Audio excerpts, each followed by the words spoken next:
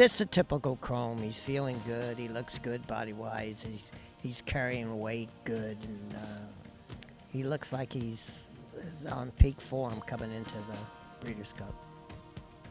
We have a great crew, and as you get closer to the Breeders' Cup, there's a lot of anxiety.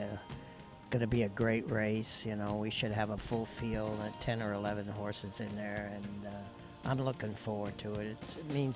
It means a lot on his resume if he can win the Breeders' Cup. It would be a feather in his hat. Feeling they're not going to let me go to the front and have an easy lead. They seem that's not the way to beat me. So I got a feeling they'll be showing speed, a lot of horses trying to take the racetrack away from me. But he's a stalker.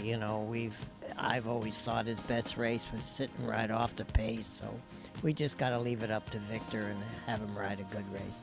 He got a registered work of 1:02. I got him a little bit faster. I always do. I got him in 59.4, and the clockers had him galloping out in 1:13 flat, which was great.